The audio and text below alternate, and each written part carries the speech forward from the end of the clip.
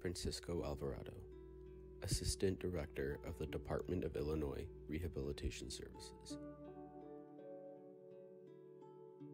Today I've been the Assistant Director for the Division of Rehabilitation Services for over 10 years. I am also the Administrator of Operations for the Division of Rehabilitation this last 3 years.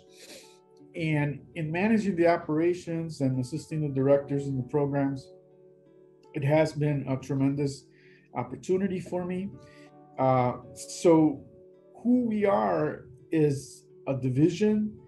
I think today we are a comprehensive service program that looks at the individual's needs in terms of their desires of who they want to be in the future, what they want to do with their lives. And that's what my hope is. My hope is that counselors will not see themselves as case managers. Community-based organizations and nonprofit organizations in our community are the pillar of the resources and supports in our communities.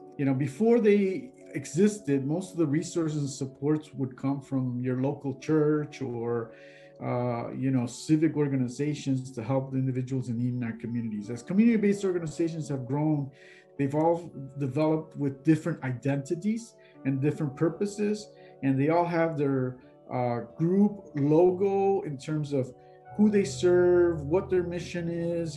As community-based organizations started developing in the early 70s, they all had a mission, a vision. They did their strategic planning and try to create their identity and who they were. In general, they all serve their community. Therefore, in their community, of course, there are people with disabilities, whether they focused on this aspect of disabilities or not. I think that's something that needs to be spoken about. But community-based organizations are organizations that are very eager to expand. They are individuals that have roots in the community, and many of them have people that are working in these organizations now that are third and fourth generation of family members that used to work at those community-based organizations. So the roots in these organizations are very deep. And that's really important, that these organizations be brought to the level of awareness, of understanding that people with disabilities really need and would benefit from their services and their value.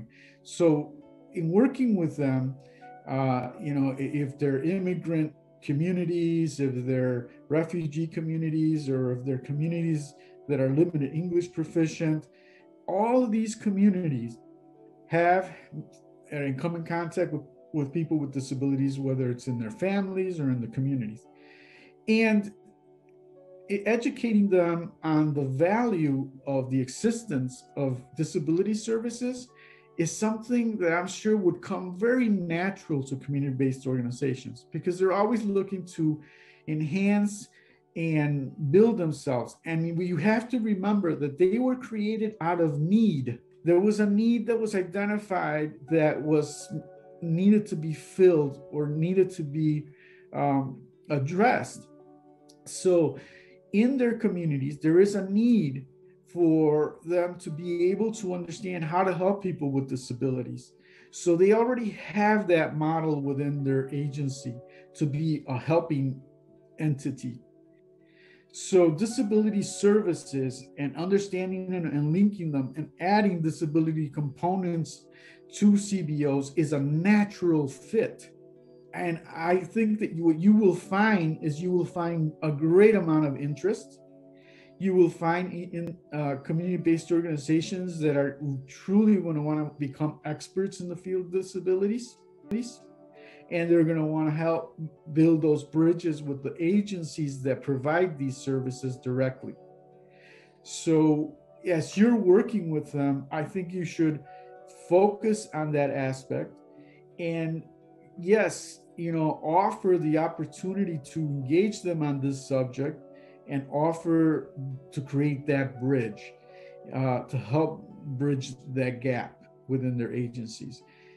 Because most of the agencies in our communities are struggling They are, trying to get themselves back together because the last 4 or 6 years, they lost a tremendous amount of funding. They were under a lot of different types of attacks.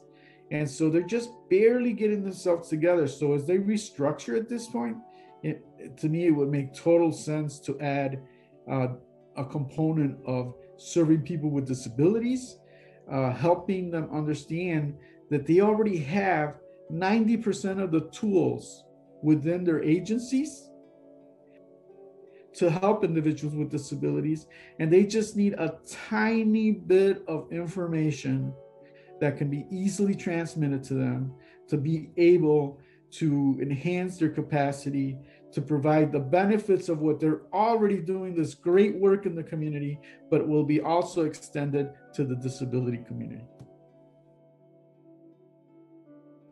A partnership with University of Illinois Chicago, Institute on Disability and Human Development, and Illinois Department of Human Services, IDHS.